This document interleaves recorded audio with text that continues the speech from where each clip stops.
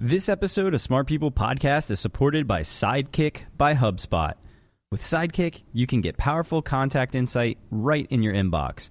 Sidekick seamlessly integrates with your email so you can receive live notifications when someone opens and clicks on your emails and schedule emails to be sent when you're offline.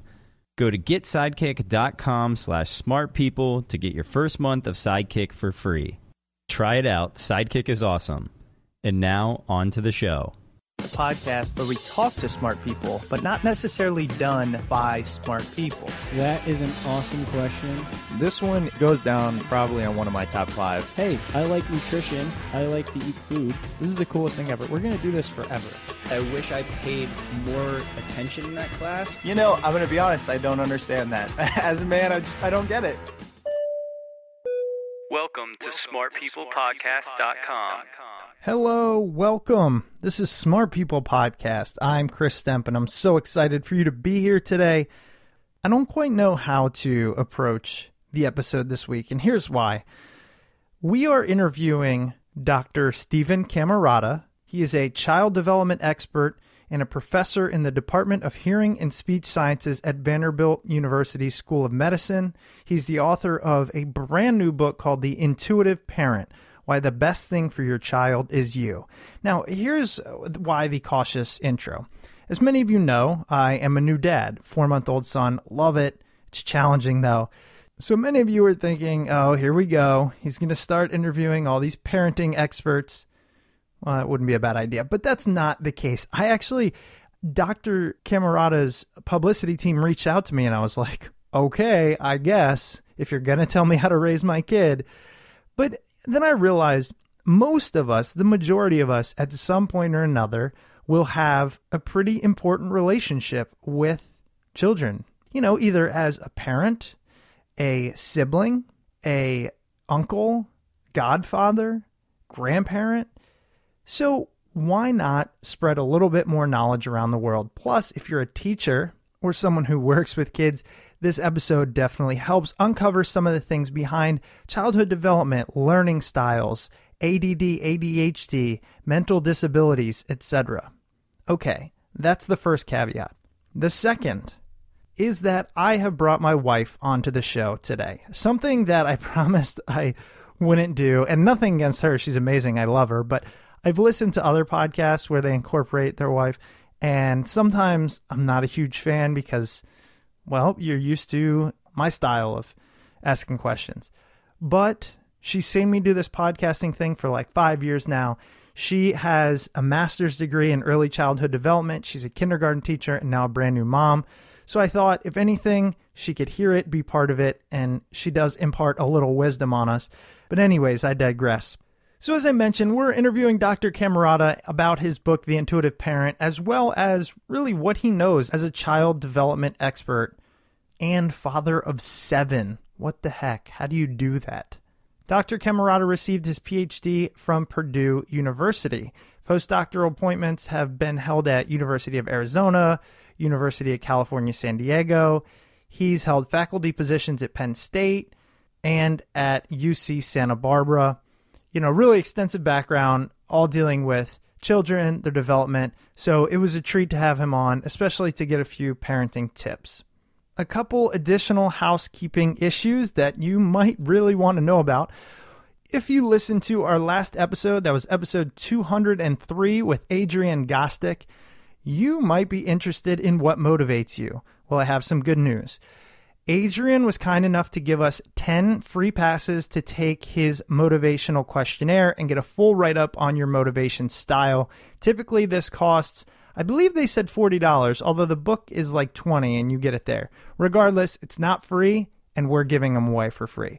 So, as usual, make sure you head on over to smartpeoplepodcast.com and sign up for our newsletter. That's where we do these giveaways. That's where we give the instructions, connect with you, and try and really hook you up. So smartpeoplepodcast.com, sign up for the newsletter at the bottom right hand of the webpage. Just scroll all the way down there.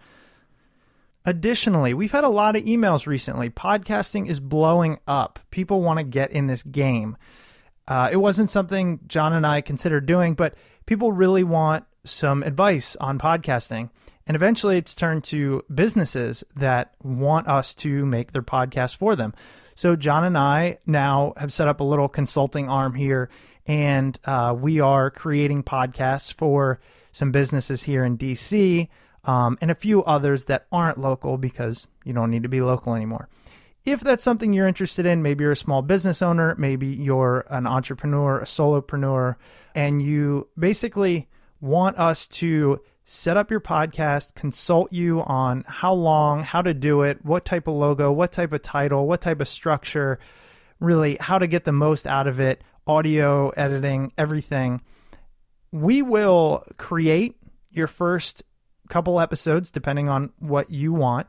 We will also train you on how to do it, really the whole shebang. I'm not trying to pitch you. It's just, if it's something you're interested in, we've been getting emails, just go to consulting.smartpeoplepodcast.com. There's a little splash page and you can shoot us an email through there. And we'll really custom tailor this thing to you so that you can go from no idea what you're doing to fully functional podcast with a number of completed podcasts within a month. So anyways, that's the end of that.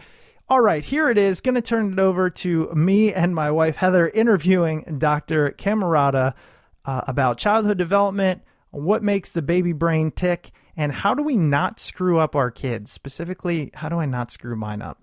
Here it is. Hope you enjoy.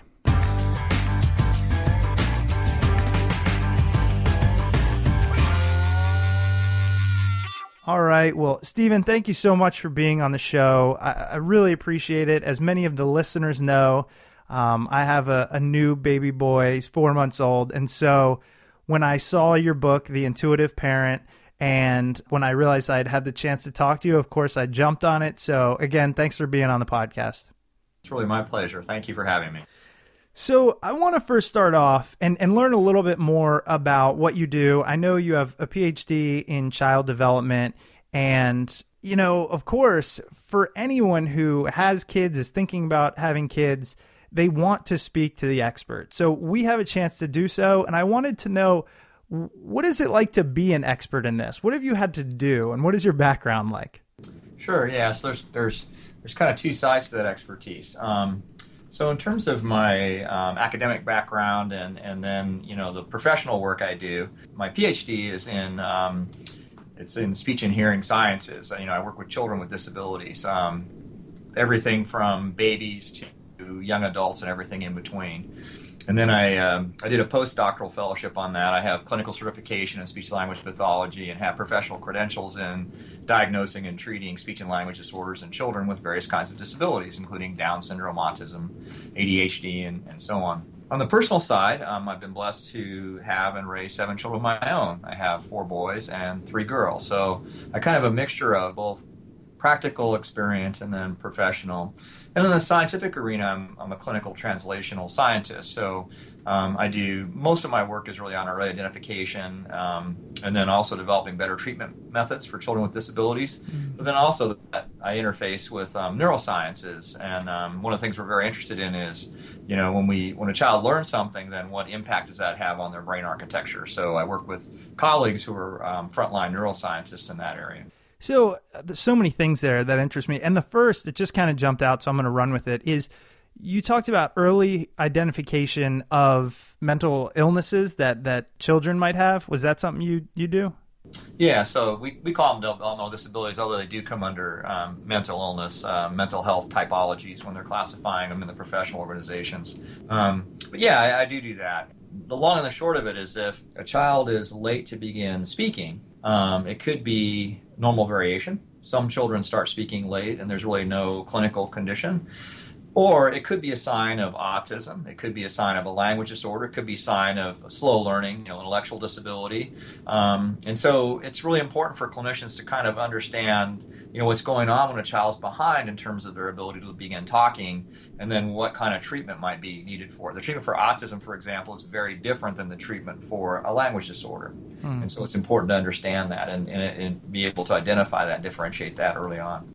Stephen, I had a question for you with regard to the age of the children that you notice these disabilities kind of coming to life. It really depends on the severity and nature of the challenge, the developmental challenge. So with someone like Down syndrome, oftentimes you'll see at birth that the child's Down syndrome. There's certain features of Down syndrome. And then if it's, for example, if it's kind of what I call classic or severe autism, parents will usually report differences even in their toddlers, like even a 4-month-old. You'll see that they're not as attached to their parents, and there's also some visual tracking work that shows that they don't track people the same way as other children. But really, the most salient time when you can notice a difference is really when they're toddlers, 2 years old and up. And then, like, to be 100% sure where you have really a very high stability rate, it's really more like 3 years old. Once a child's 3, you can really tell with a high degree of accuracy. 2-year-olds is even a little difficult because they call it the terrible twos for a reason, which you're going to find out. So anyway, the point is that, when a child's late talking and then they have tantrums, is that normal or is it autism? Because children with autism really have persistent tantrums, and that's the challenge. Or is it, a form of slow learning? And so it really takes a highly skilled clinician to be able to tell the difference there. Well, see, and what's tough about that, and the reason I wanted to ask is because as we're going to talk about, and as your book, The Intuitive Parent, kind of discusses, a lot of parenting is, it's a scary thing. And a lot of it is you want the best for your kid, but obviously you worry. I asked my mom, does it ever go away? I'm 32 years old. No, it never goes away.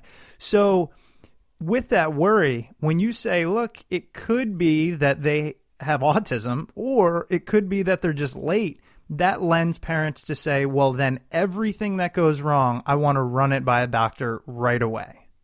Yeah, that's a great point. So yeah, you always care about your children. My oldest is 35, so never goes away. Although we have a sweet little granddaughter with them, so you focus a lot on the grandchildren. It's, being a grandparent's even better than being a parent. Being a parent is awesome. So I'm gonna kind of answer your question in two pieces. The first one is that you talked about worry. Worry is kind of a part and parcel of being a parent, but I worry that the worry factor is really ratcheting up in today's society. And I really see it as kind of being induced by several different factors. And one is how competitive our education system has become. So parents are really trying to push their children very early, trying to figure out, the very best way they can teach them. And that creates its own anxiety. And then also, this real focus on early identification. Parents are really watching for any kind of signs of difference in their children. And awareness is a good thing, but I also am concerned that it ends up causing a lot of worry.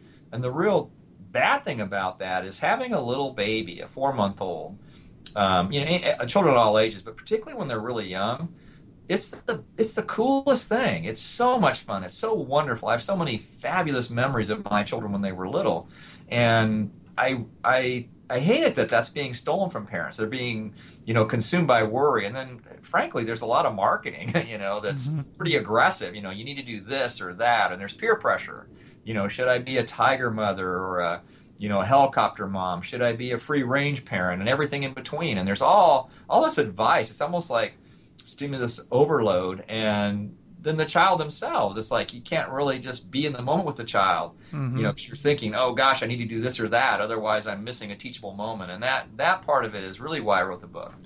As you were saying that, so many things, especially having my wife here with me, that we'll get to go through. One is this idea you said of missing the moments with your child. And so for me, oftentimes I'll be sitting with my son, just looking at him, just watching his amazing faces.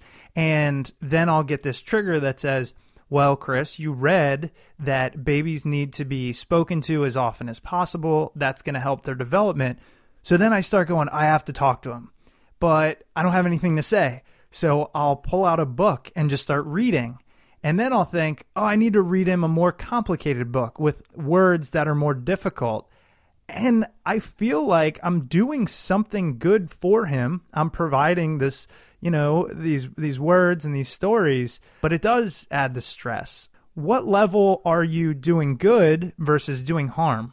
Yeah, fabulous question. And your narrative is one that really is exactly what I'm talking about. So first off, I want to say that everything you did is good and helpful. I don't want you to feel like, oh my gosh, I didn't do exactly what Dr. Camarata said. I don't want you to feel that way, because the reality is that there's a lot of variable things that children experience, and it's all helpful in terms of them learning and actually wiring their brains correctly. Really, the very best thing you can do is when you're sitting there looking at his face is, talk to him as you naturally would. I know when I'm looking at my little granddaughter's face, I'm actually usually imitating her facial expressions and then, kind of gurgling and, you're happy now, and things like that.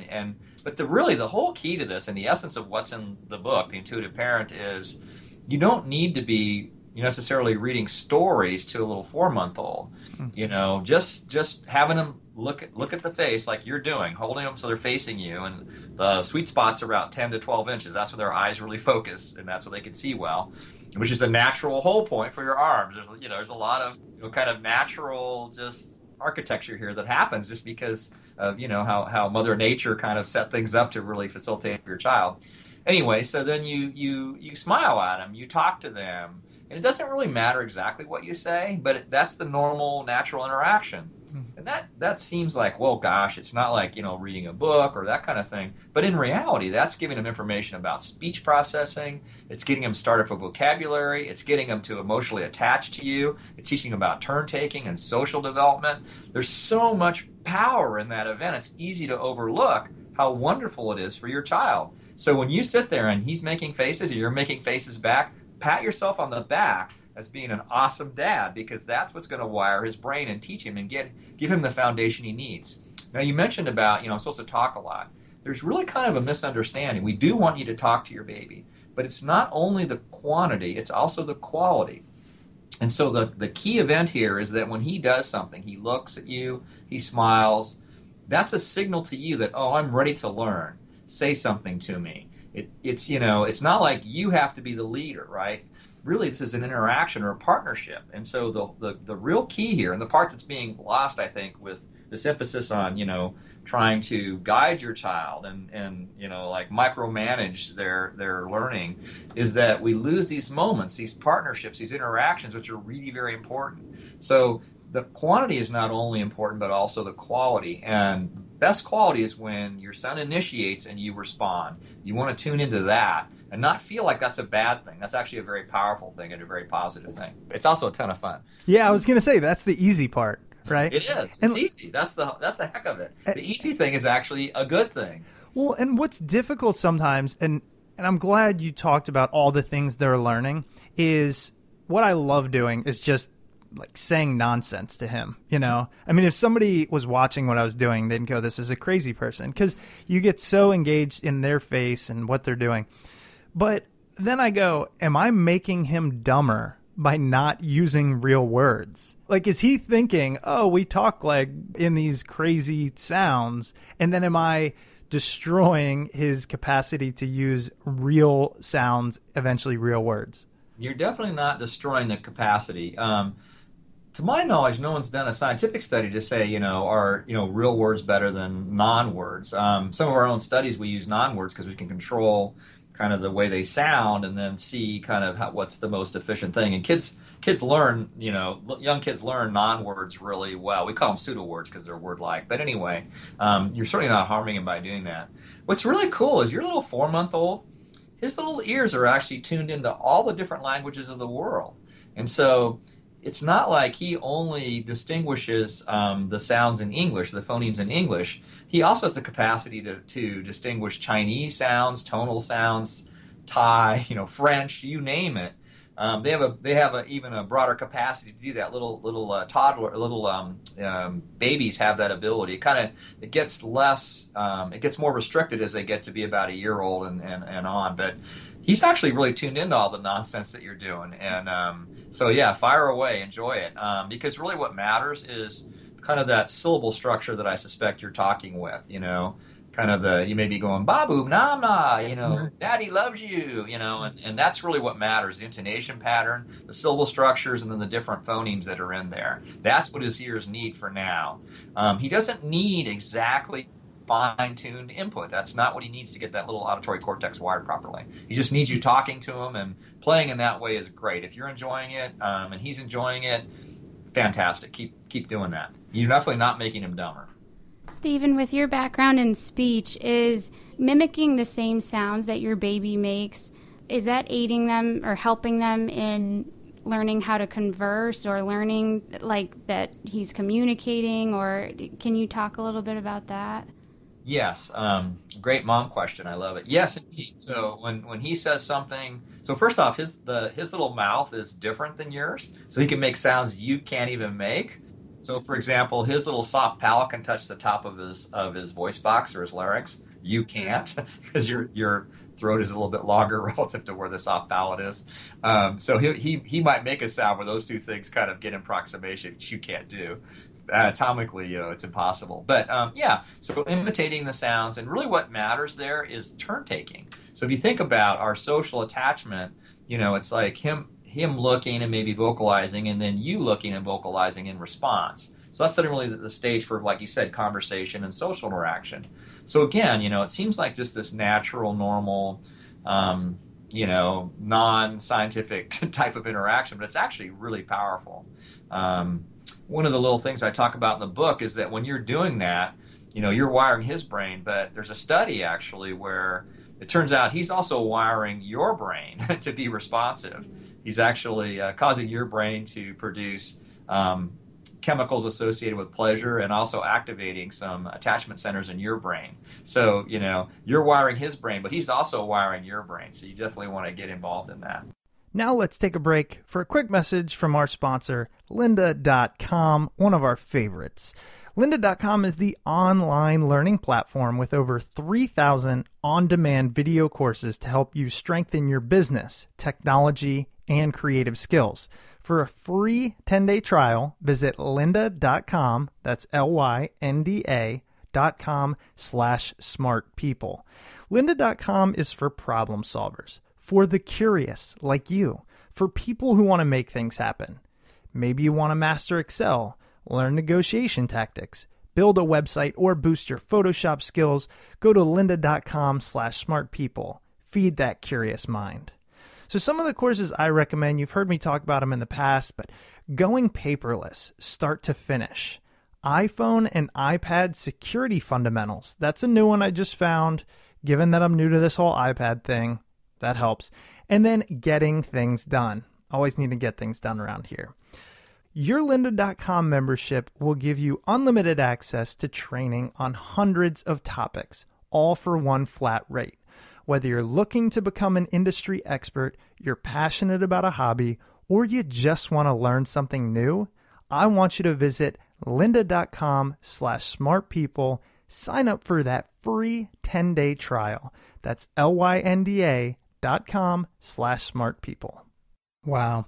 Well, as you're kind of discussing things regarding the brain, that is an area I wanted to touch on because I had read the thing about, newborns up until about a year can really understand any language in the world. And then we lose that ability.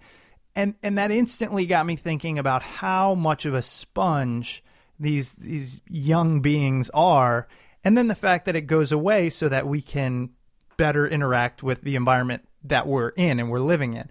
What is the kind of neuroscience behind the baby brain that makes it so primed for learning and such a blank canvas that we can turn into anything? Sure. So I'm not trying to correct you, but I please do. So, yeah, they can't really understand the languages. That finding is that they can notice differences in speech sounds. So, for example, in Thai, if I say the word pa and then pa, those are the same in English. That P, one has an aspiration to it, the heavy H, and the other one doesn't. And the little pre-12-month-old can perceive that difference. You won't really. You'll kind of put it in the same bin. So basically, because they hear their parents' language, it's like their own, phonemic categories become like their parents, essentially, or what the input is. So it's a frequency thing. But when they first come into the world, they don't know if they're going to be born into a Japanese household or a French household or whatever it is, American. And so their ears are able to detect those differences. And then because they hear so much of their parent language, then then those categories get narrow, and that's what happens. So it's not that they can understand it, it's that they can process the sounds, essentially. Whereas, as you get older, you can still process them, but it's like they're kind of in your own language. So anyway, I don't mean to spend a lot of time on that, but I don't want parents to think that their little 6-month-old can understand Japanese. Hey, I mean, you never know. So yeah, it'd be cool if they could. Yeah. So talk about brain architecture. Yeah, so it's really cool. So for a long time, people thought that babies were just kind of these incomplete little adults that kind of added pieces onto their brains as they grew up. And a couple of decades ago, there was an amazing discovery that little babies actually are born with more neurons and neural connections than adults, So they have like, in a sense, this overabundance or this capacity to learn things, and their little brain is just waiting for input so it can kind of lay down the superhighways for the neural connections and, kind of get the brain cells to go where they're supposed to go.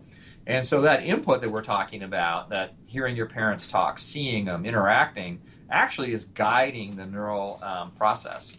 Now, it doesn't have to be fine-tuned. Like you mentioned, talking to them versus reading a book. It's not like you have to read a book to them when they're 4 months old to get the book reading centers wired. No, it's kind of an aggregate process. But what matters is exposure, and that's actually what kind of lays down the basic framework for the brain. And then when they get to be about 3 years old, that process is largely, complete. And it's misleading because people say, oh, there's this critical period. I have to teach them everything they can by the time they're 3. Well, I'm really glad that's not true because we charge people a lot of money to come here to Vanderbilt. And so we are counting on neuroplasticity to still be in place in the 18, 19, 20-year-olds. Otherwise, we're taking their money on false pretenses.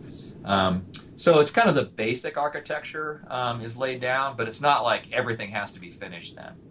You know what? Okay, I'm so glad we went here. Here was my thought. So I read about how amazing the young brain is. And so I thought, well, if it's so amazing and can soak up all this stuff, let me throw as much at him as possible and to really utilize the flexibility, the neuroplasticity, the neurons, as you mentioned. Let's throw it all at him so that I'm creating this massive base. And later, when he's a genius, I can say it was thanks to me. I intuitively, going to intuition, know that's not true, but I can't help it.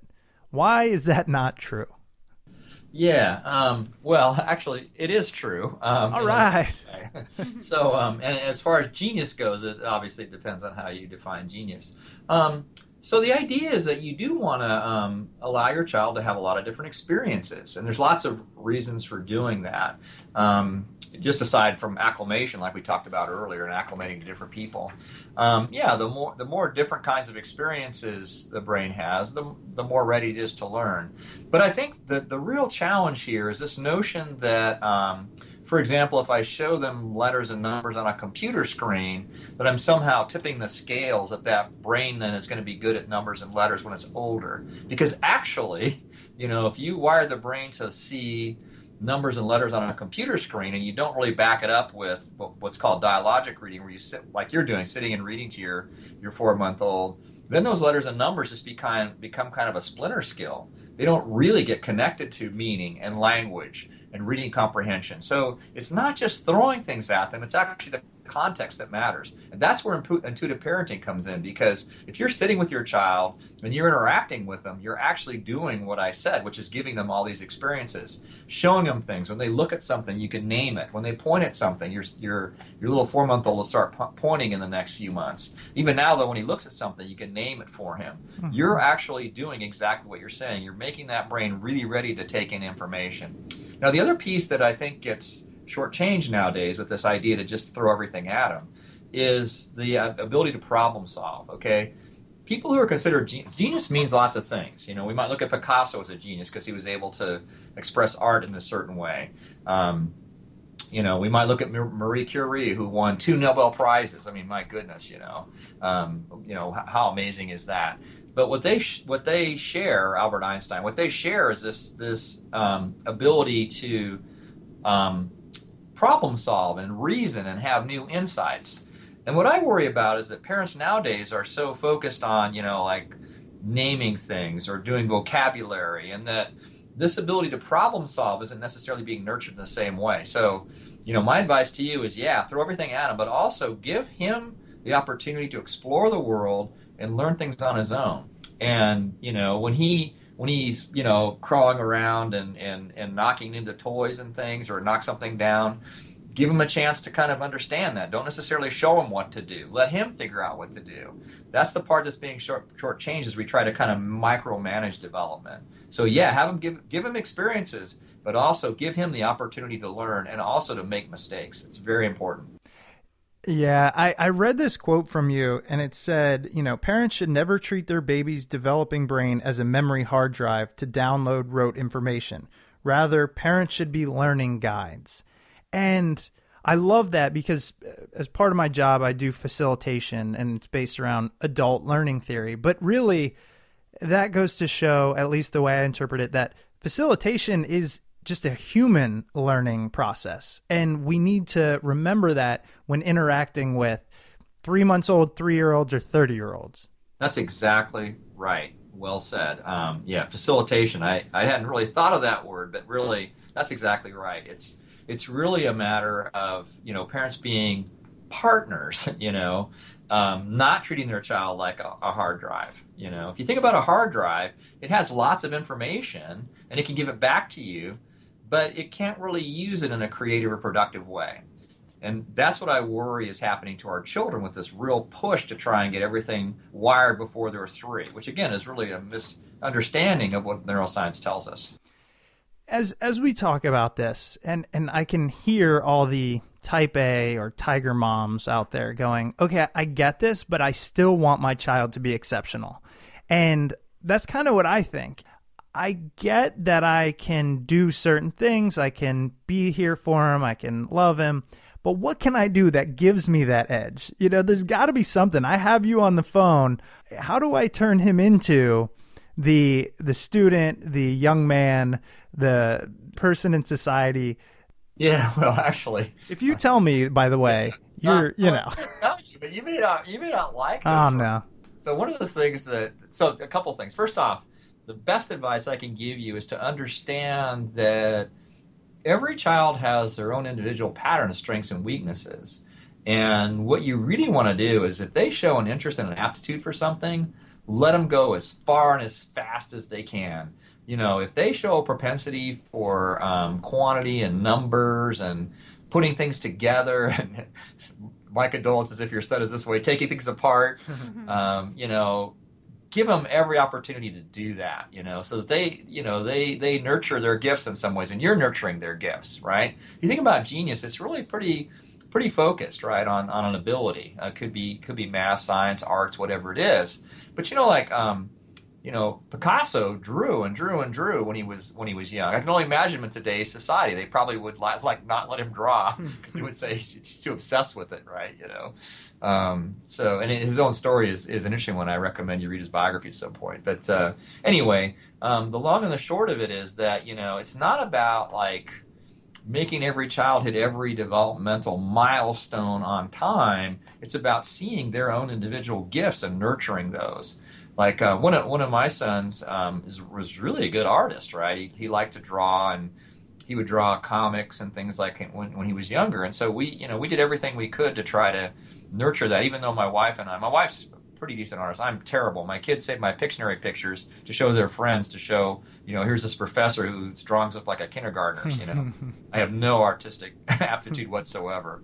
So each of us has strengths and weaknesses, and you want to get into that, okay? And that's the point. You want to be reacting to your child, not necessarily saying, okay, I'm going to make my child a genius in physics from day one. That may not necessarily be their strong suit. Or I'm going to make my child the world's greatest golfer. For every golfer that started when they were 2, there's thousands that their parents started them off and they just didn't have that aptitude, and that's a trade-off. They really shouldn't have maybe been spending all that time on golfing, So the idea is to really get, again, pay attention to your child, see what they're good at, and then nurture that. Okay, so you don't, and again, you can't really necessarily cram them into the genius mold. Now, the second part of this is that when you read the biographies of geniuses, and I hope you do, they're not the easiest kids to raise because they're very strong-willed. as I was reading Tiger Mother, I was thinking about Arthur Rubinstein, who was an amazing musician, and his parents wanted him to play the violin, and he actually smashed the violin. He wasn't going to do that. So I could just imagine Dr. Chua getting a Rubinstein and trying to Tiger Mother him. Good luck with that. Oppenheimer, who was headed up the Manhattan Project that led to the development of the atomic bomb, he would not sit in his seat in class. He would walk around and he would do the work that he was interested in, but he wouldn't do the work the teachers wanted him to do. And so this is a kind of a theme that we keep seeing. Edward Teller and Albert Einstein both didn't start talking until they were 2, or in Teller's case 3. So they may not even talk, and you can only imagine maybe what would happen to them in today's society. So yeah, having a really gifted, creative genius child is really cool. But it also has its downside in terms of the kids are really strong-willed.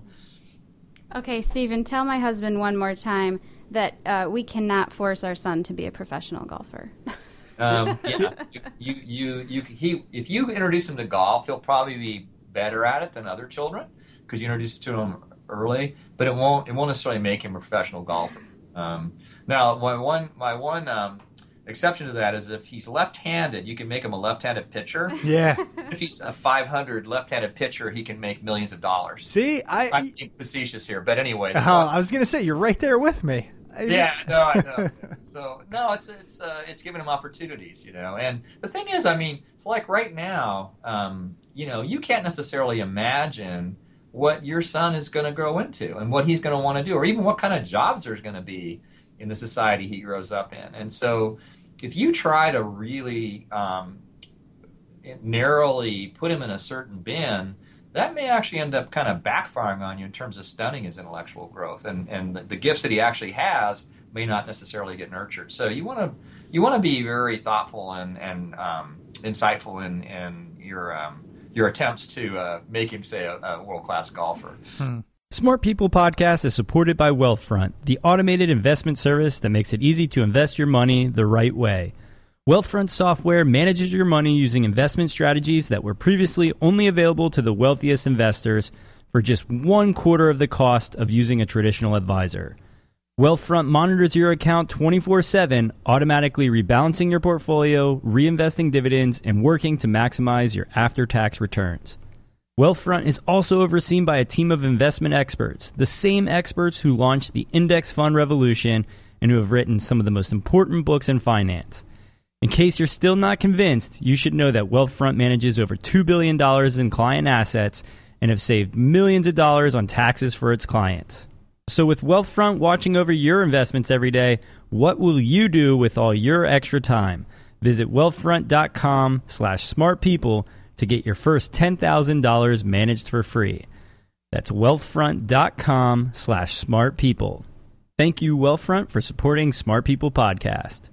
Wealthfront Inc. is an SEC-registered investment advisor. Brokerage services are offered through Wealthfront Brokerage Corporation, member FINRA and SIPC.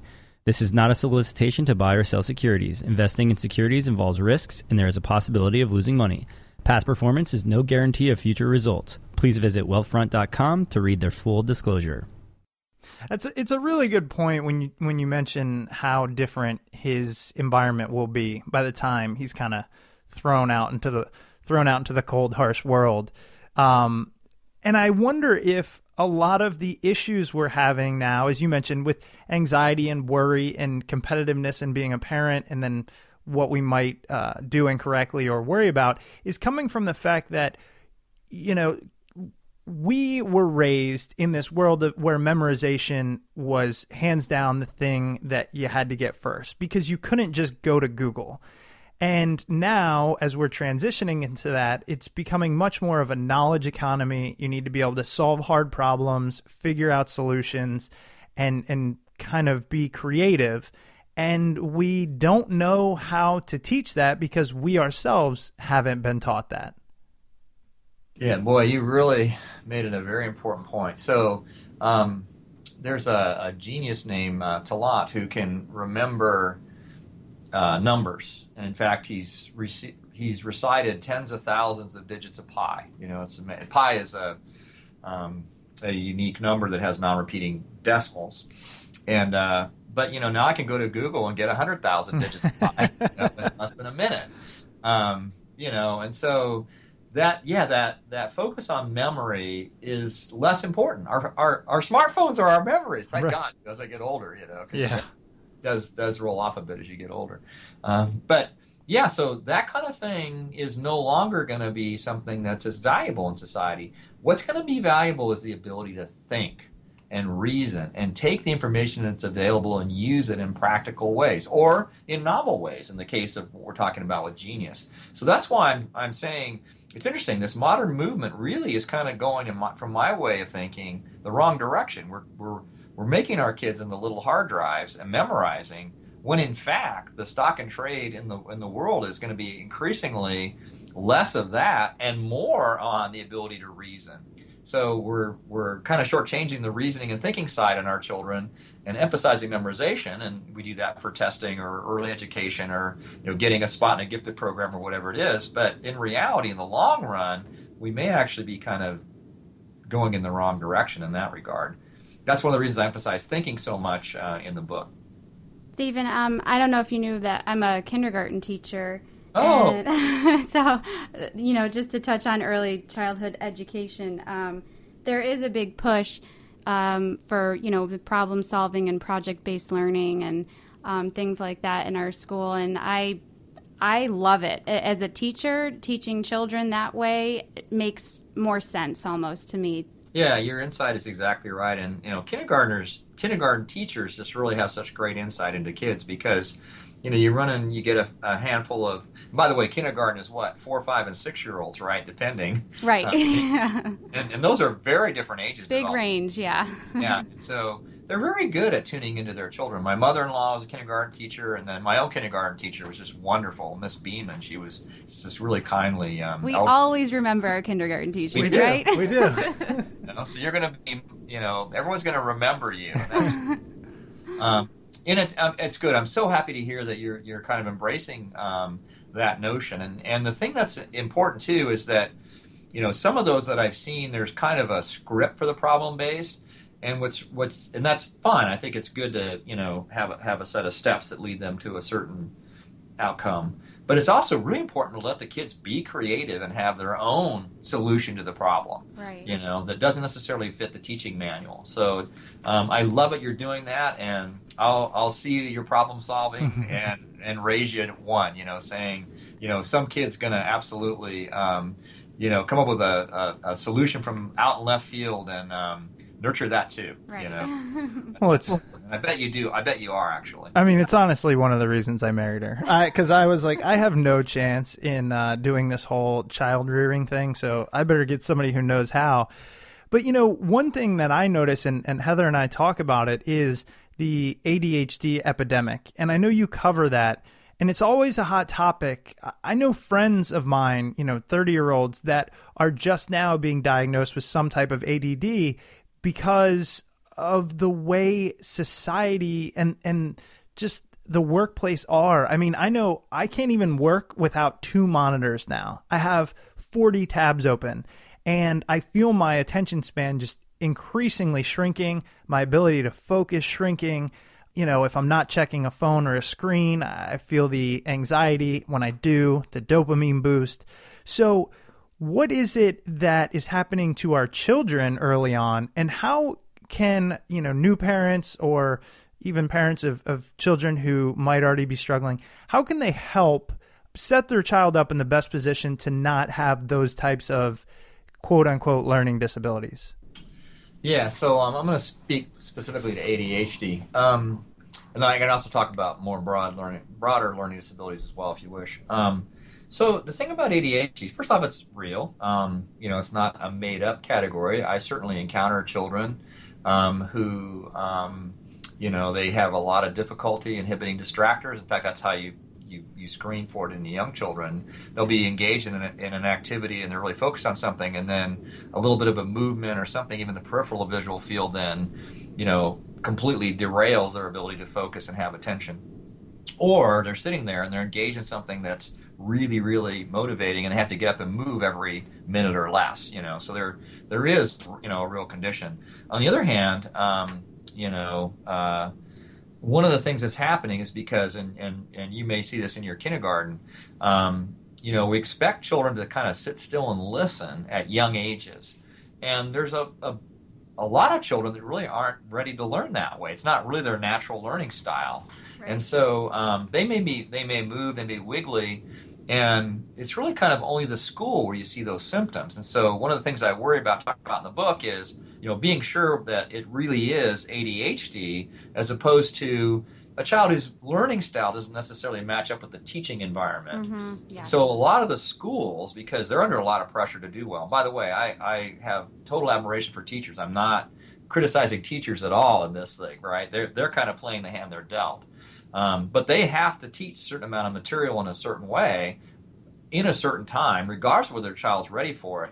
And so I really worry that, that a large percentage of the kids that we see as ADHD, in fact, really, it's more of a mismatch between their learning style and what we're expecting them to learn and how we're teaching them. I couldn't agree with you more, really. I totally believe that in my classroom. Kids come in and they learn in all different ways. They come in knowing all different, there's just such a wide range, like you said before. And I do think there is a bit of misdiagnosis due to learning style, for sure. And following up on that, and thank you for saying that. And again, many teachers have expressed that to me. And there was I mentioned in the book, a wonderful letter to the editor of the New York Times expressing that from a long-term teacher.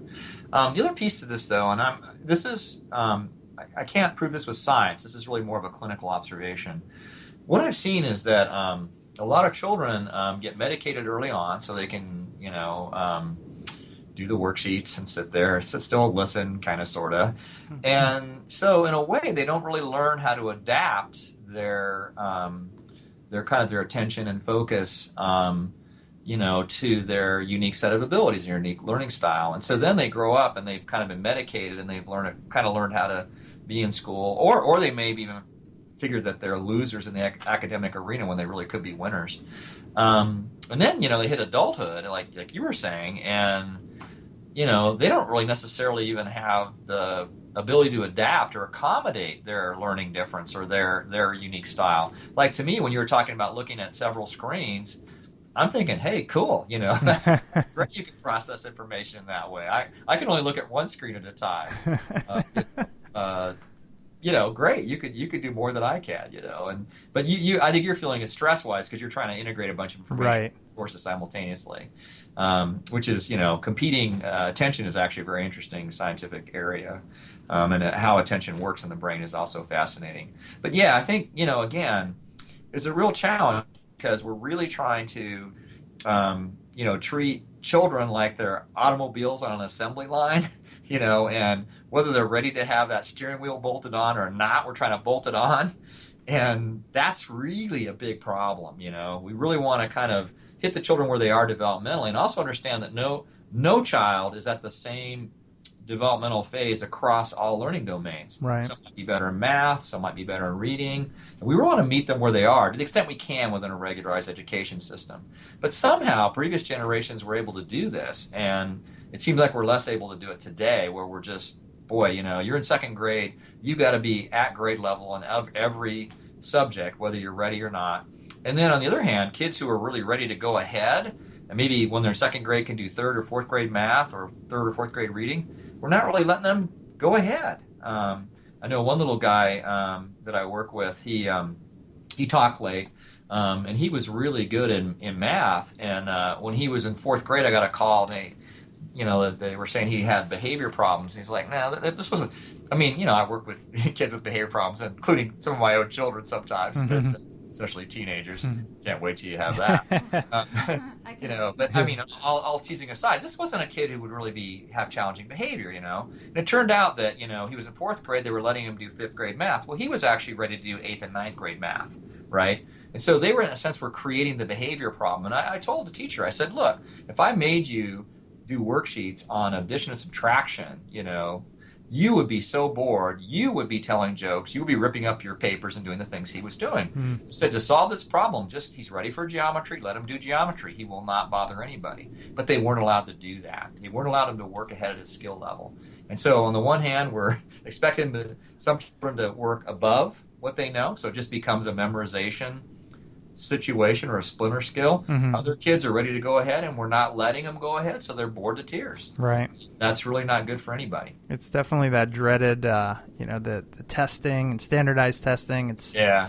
I guess I take tests too, and I got to tell you, that whole idea is really crazy because the test makers are always developing new items that are designed to stay ahead of the game, and so it becomes a vicious cycle. Right. So when parents have their kids memorize items, the test makers are coming along with a whole bunch of new items they've never seen before.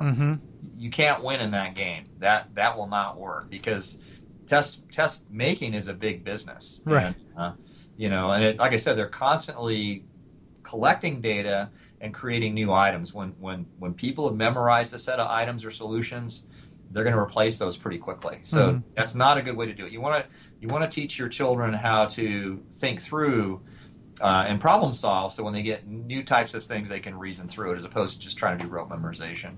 I was mildly aware of this, but until we spoke to somebody who kind of really urged against it, what are the harms of watching TV for very young children?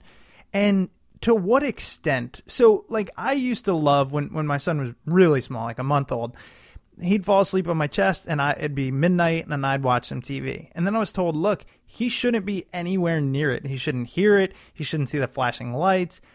And so now it becomes really restrictive, at least on my schedule. So I want to get both what we should do and then why it's so bad, if so. Yeah, right, yeah. Okay, so bad is an overstatement. So your son falling asleep on your stomach, how wonderful is that? I have so many... It's unreal. Yeah, it just brought back so many great memories. If you're watching TV when he falls asleep, it's not going to hurt him. I mean, at least there's no evidence it's going to hurt him. What people worry about is... there's this notion of imprinting, and I'm not going to spend a lot of time talking about what it is, but it's really important that children become imprinted, little babies become imprinted on human faces and human voices, and that they're three-dimensional rather than two-dimensional, and that has to do with how the brain gets wired. And so there's recommendations about screen time in the literature.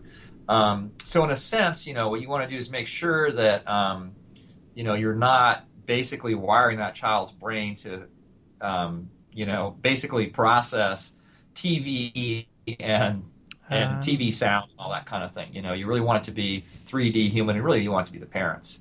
And so that's why people are recommending limiting screen time. On the other hand, there are people who are really kind of very anti-technology at all for toddlers. And so really, my recommendation, and again, I can't prove this as data, it's a recommendation, is that you treat the technology like it's a book, right? And so what you don't want to do is just have the child sitting there, kind of by themselves, interacting with the iPad or watching a TV by themselves or whatever it is. You want it to be an interactive process. So in other words, it's fine to, for example, maybe read a story off of the iPad and just hold your child and do it like you would in a normal book. And, so the technology itself is fine as long as you don't think of the technology as being the teacher, right? You want to think of the technology as a tool, just like a book is a tool for accessing information. And so it's that, there's this notion that, you want to have a baby genius video and you just park your kid in front of that and then they'll be the next Einstein. Right. Well, that actually is really misleading and not true. The studies on that actually show that I'm sorry, I'm going to say this. They actually are less social and less intelligent because their vocabularies don't build as much as when you're interacting with them as human beings in real time. So you're making them baby, not genius. I'll say it that way. You really want to use the technology as you would any other toy or device. You don't want it just to be something that drives learning. You want it to be one other thing in the child's world that they encounter where you're reacting to them and you're guiding them and you're being a partner for them. So interact with them, and they're going to see you using your phone and all the rest of it. It's like you can't really stop that from happening. Right. You don't want is them in the car seat, zoning out, watching the TV or the iPad or whatever it is, because they're not only wiring their brain for that, they're also missing other three-dimensional learning opportunities with toys and things like that. Sure. So there's a trade-off there too. No, that's great, and I really appreciate that. Thank you so much for being on the show. Again, the book, The Intuitive Parent, Why the Best Thing for Your Child is You, brand new, hasn't even come out as of this recording, although when this goes live, it probably will. So congratulations on that, and thanks for being on. I wanted to give you a chance. Is there anywhere else that do you write, or do you do social media? Any websites that you could share? So I'm the newest blogger on Psychology Today, and so people can go to Psychology Today and look that up. And then I have another book called Late Talking Children, so they're welcome to look at that, particularly if they have a child who's not talking and they're looking for answers. So I'd have them look up for that if it's something that will be helpful to them. And then the last word I want to have is, pay attention to your children and enjoy them. Do not let all this steal the wonderful, wonderful times you're going to have with your baby. Welcome back. I hope you enjoyed that episode with Dr. Stephen Camarata. Yet another first for Smart People Podcast, bringing additional interviewers into the fold. I hope you enjoyed that one. If you enjoyed this episode or any previous episode of Smart People Podcast, please head over to iTunes or Stitcher. Leave a rating, review, comment over there. If you do any of those, it greatly helps the show, helps us get recognition on iTunes, moves us up the chart. So thank you in advance to those that are leaving reviews on iTunes and Stitcher. Don't forget about Stitcher. Chris mentioned it in the intro, but it bears repeating. If you need help setting up a podcast, you can reach out to us. Just go to the website consulting.smartpeoplepodcast.com. Drop us a line. We'll get in touch with you and help you out. If you need to reach out to the show, send us an email at smartpeoplepodcast@gmail.com or message us on Twitter at smartpeoplepod. We've got a lot of great guests coming up, so stay tuned, and we will see you all next week.